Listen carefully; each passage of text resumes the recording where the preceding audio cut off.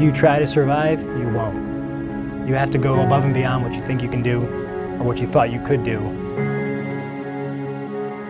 It's going to be fun to go into it every single weekend and just seeing who we can knock off each time.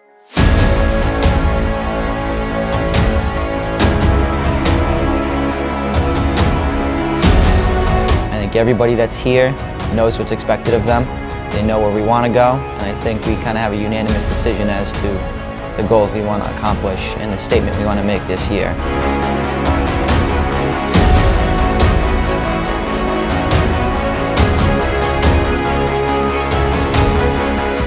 When you surprise people, that's a really good feeling.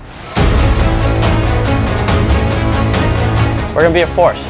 We're going to go out there and our guys are going to compete.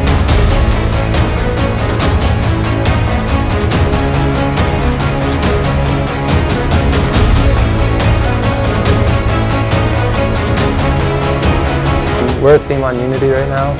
We're one team, we're one family.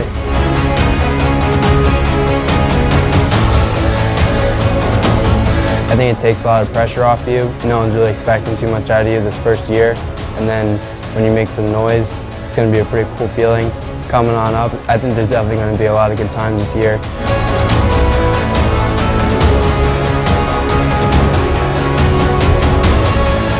They're hungry. You can just see the way they wrestle. They're trying to score points, they'll practice, they're hungry, they want to compete.